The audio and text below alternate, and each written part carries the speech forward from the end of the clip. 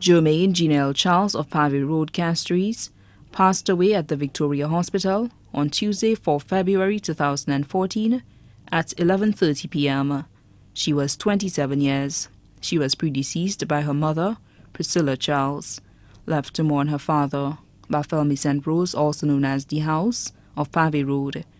Sisters, Joan Charles Morlouis, employed of Wings of Love; Joanne Charles, employed of ECFH; Juliana Charles, employed of Sanders Grand. Nephews, John Augustine, also known as Tilly; Jonathan Augustine, also known as Shady; Jaquan Morlouis, student of the Carmen Rennie Memorial School, all of Pavey Road. Niece, Ayana Greenidge, student of the Carmen Rennie Memorial School. Brothers-in-law, Malcolm Morlouis, Albert Isaac, Stephan Jean.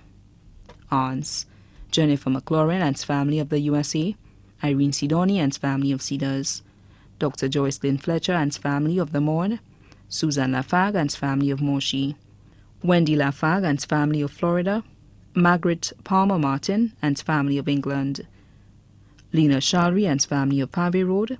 Uncles, Moses John and family of Grand Riviere, Tony Clark and family of the USA, Russell Clark and family of the USA, Eustace Clark and family of the USA, Peter Shalry, also known as Pollock and family of Pavey Road, Norbert St. Rose of Ledseyland, Godmother Mary Leon, also known as Pauline of the USA.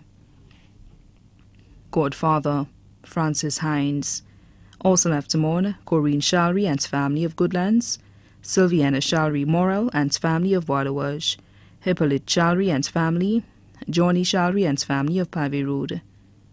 Her close friends, Nicola, Shirlin, Greta, Amy, Justin, Skilla Joanny, Junior DeCoto, Shalon Evans, Lucita Ferdinand, Sana Darius, Tara Thomas, Vern. Her favorite supervisor, Samantha St. Catherine. Family friend, Sylvia Solomon. The management and staff of Consolidated Foods Limited, especially the Boulevard branch. The funeral service for the late Germaine Charles will be held at the Basilica of the Immaculate Conception, Castries, on Thursday, 27 February 2014 at 2:45 p.m. Then the body will be laid to rest at the Shock Cemetery. The family would like to inform all well-wishers that they would like to mourn in private after the funeral service.